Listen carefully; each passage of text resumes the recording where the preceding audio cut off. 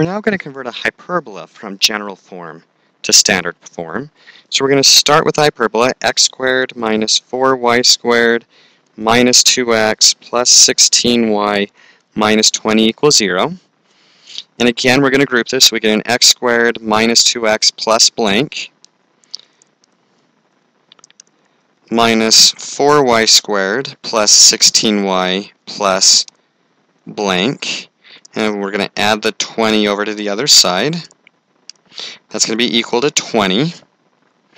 Well, from here, we need to do one more step to this piece. So we'll leave this one alone for a moment. And we should have a plus blank and a plus blank here. We're going to factor out a minus 4, which leaves a positive y squared, minus a 4y. This will always be a plus, but notice we'll take care of that in just a second. And since I pulled a minus 4 out of it, I need to plug a minus 4. So this blank stays the same, but now I'm going to get a minus 4 times blank. So notice that this number matches whatever's in front of my y squared. Well, let's complete the square. Minus 2 over 2 is minus 1. Minus 1 squared is 1. And minus 4 over 2 is minus 2. Minus 2 squared is 4. So this gives us x minus 1 squared minus 4 times y minus 2 squared equals 20 plus 1 minus 16. So x minus 1 squared minus 4 times y minus 2 squared equals 5.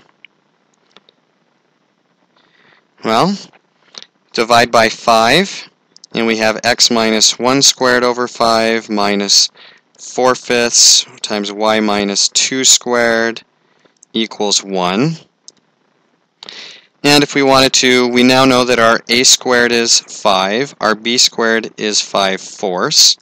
So a is the square root of 5, and b is the square root of 5 over 2.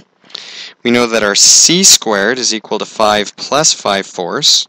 So c squared is equal to 20/4 plus 5/4, which is 25/4. So c is equal to 5/2.